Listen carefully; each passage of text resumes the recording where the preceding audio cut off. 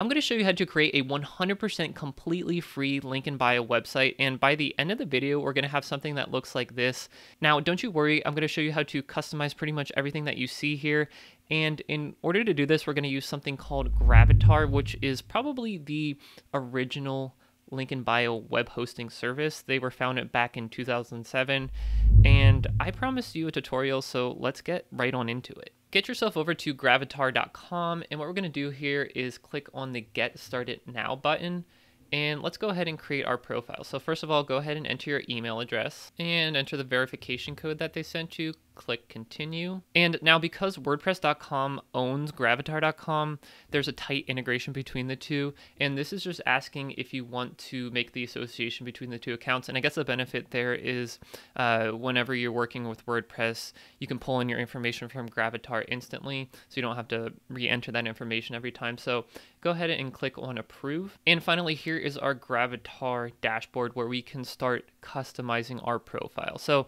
basically I'm going to take you through everything here on the left hand side, everything from design, about, avatars, all the way down to photos, and a couple other things in addition to that, including your account settings. So let's start up here at the very top with design, and then let's start off with background. So here you can change the color of this background, pretty straightforward. You could do the solid color or a gradient. I'm going to do a gradient with my brand's color. So on the left here, I'll pick this color, and on the right, I'll pick a lighter blue like this. And then it's pretty cool. You can change the gradient angle. So I think I like mine at the very top, like a 0 degrees. Okay, that looks good. You do also have the option to upload a background image. We're not going to do that here, but just so you know, that's an option.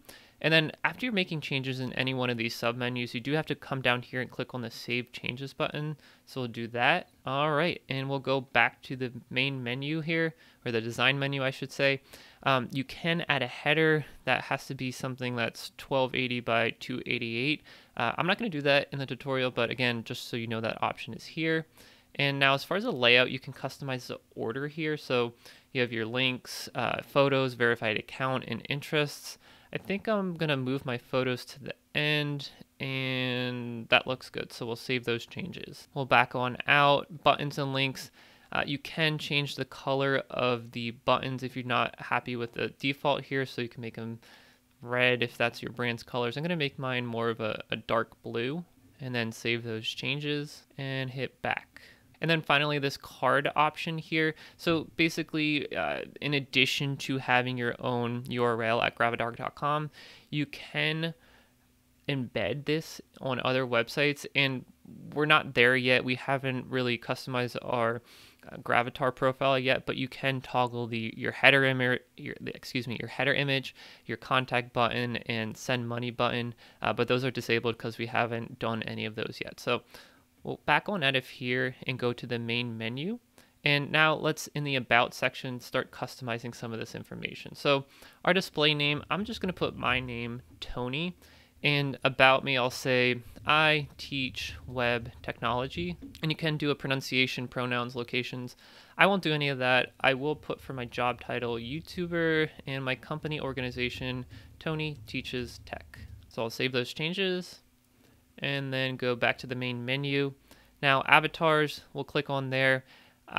We don't have an image yet, so let's go ahead and upload them. You can use your camera too. I do have one already on my desktop here, so we'll upload that and center it a little bit, but otherwise that looks good. I'll click on done. All right, there you go. There's our profile image.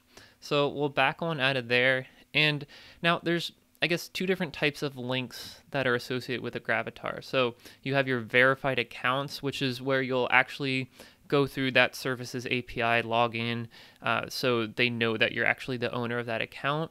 And then there's also just links, right? So links to your website or another website. I'll show you each one of these. So we'll do a verified account first, just to show you the difference. Let's go ahead and connect my GitHub account to my Gravatar. So we'll click on Connect GitHub, and as you would probably guess, you have to log in with that information via the GitHub API. So let's go ahead and do that. All right, and here's the point where we're going to authorize Gravatar to interact with our GitHub account. And I was wrong earlier. WordPress.com technically does not own Gravatar. It's the parent company Automatic that owns both WordPress.com and Gravatar. So anyway, let's go ahead and authorize Automatic to access our GitHub account. And right away, you'll see here that we have our first verified account to GitHub, github.com/TonyFlow, and it has that blue check box, meaning that it is a verified account. Now, you could do that again for other accounts, like your LinkedIn account or your TikTok, Twitter, Facebook, all that good stuff. I won't bore you with that, but I will show you what the difference between a verified account and just a plain old link is. So back here, I have a YouTube channel, as you know you're watching it. There is no option to connect Gravatar with YouTube at this point, so that will unfortunately have to be a plain old link. And let's go ahead and add that. So we'll add a link. The URL is going to be youtube.com/TonyTeachesTech. So I'll copy that and paste that in. And I'll say for the title, we'll do YouTube channel. And then description, this is where I teach web tech. So we'll add that. And there's our first link to the YouTube channel. This is where I teach web tech. Just for the heck of it, we'll add another link here to my website, and we'll just say for this one, website, and I'll say this is where I blog about web tech, and we'll add that. So now we have 2 links to pretty much, you could go anywhere on the internet here, and then 1 verified account. We'll go back here, and the next section is interests. Now, they have a whole database of different interests here. What's something I like? Python, the programming language. I like WordPress, and what else do I like? I like web hosting, stuff like that. So you can go through here and add your interests and show them on your public profile or not. If you want to get rid of that whole section completely, you can toggle it off. I'll leave that on here for now. And we'll go back to the main menu. Now, as far as contact information, you can provide emails, phone numbers, contact form, calendar even. For the contact form option, this is what I usually like to do. So actually on my website, I do have a contact form, so I could just take a link to that contact form and put it here on my Gravatar. So that way when people do want to click the contact button, it'll take them right over to my contact page. And if you don't want a contact button on your Gravatar, you can simply toggle that off and that button will go away. But I'm going to keep mine, so I'll toggle that back on and we'll go back to the main menu. Now, the wallet section here, if you do want to accept money on your Gravatar account, which is kind of a cool feature. I've never used it myself, but you can add your Gravatar to your Google Wallet or your mobile wallet, I should say, because it does work with Android too.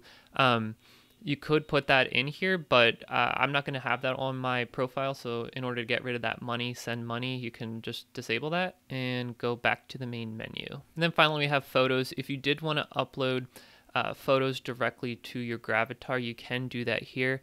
I don't really need that on my profile here, so I'm just going to disable that completely, which it's already not showing up, so that's fine. And we'll go back to the main menu. Now, the last few things I want to show you are down here in account settings. So general information, like it says here, it's not shown on your public profile page, so it's optional to fill this out. I'm just going to put Tony here and my time zone. And I'll pick New York. And then for the profile URL, right now they just assigned me this random one here. You can change that, so I'll change that to something more custom. And I already do have a profile that I use at Tony Teaches Tech, so it's going to say that already exists. So instead of that, we'll do Tony Likes Tech. Oh, that already exists. Let's pick something else. There you go. Okay, so we'll change the profile URL to that, and we'll confirm the URL. Now, I'm not sure why that just logged me out, but let's go ahead and log back in. Okay, we're logged back in, and we have our new profile URL, Tony Teaches Tech 2. So let's go ahead and click on that and see what our live profile looks like. Okay, and there you have it. We have our Gravatar profile. We have our profile picture at the top, our verified icons here, and they're actually links. The share button, which I alluded to earlier, you can scan this with a camera app on your mobile phone. You can add it to your Apple Wallet for exchange of money with somebody maybe that you just met, or you don't, or maybe that you already know and you want to pay them for something. So you can do that. Contact, that takes me out to my contact form on my website. our two links and then our verified account and interests. Now, you might have already noticed down here at the bottom that there are a bunch of Gravatar links, and unfortunately this is not removable. This is, we'll just call it a watermark. It is what you get for having free web hosting, a free link in bio service like this. That in addition to the fact that you cannot customize your domain name unless you do buy it through WordPress.com. You're stuck with the gravatar.com/your username. Now, early in the video, I mentioned that there is a better link in bio service that I wanted to tell you about that doesn't have these limitations, and that is called Elementor. So Elementor has a link in bio service associated with it, and I'm just going to walk you through that real quick. Here's some examples of other people's link in bio. What makes Elementor a better option? It is a paid option, but a better option than something like Gravatar is the fact that you have a bunch of different configurations, aka widgets, to choose from, and they have 60 pre-built templates. And the best part is it is something that starts at just $2.99 a month for the first year. It does come with a free domain name for the first year, as you can see right here. That's a $19 value, up to a $19 value for that. And you get a bunch of storage, a bunch of bandwidth, some backups, and some more premium features here. So I wanted to make you aware of this option. Elementor is the sponsor of this video, so check out my link down below if you want to get started with Elementor. Thank you, Elementor, for sponsoring this video.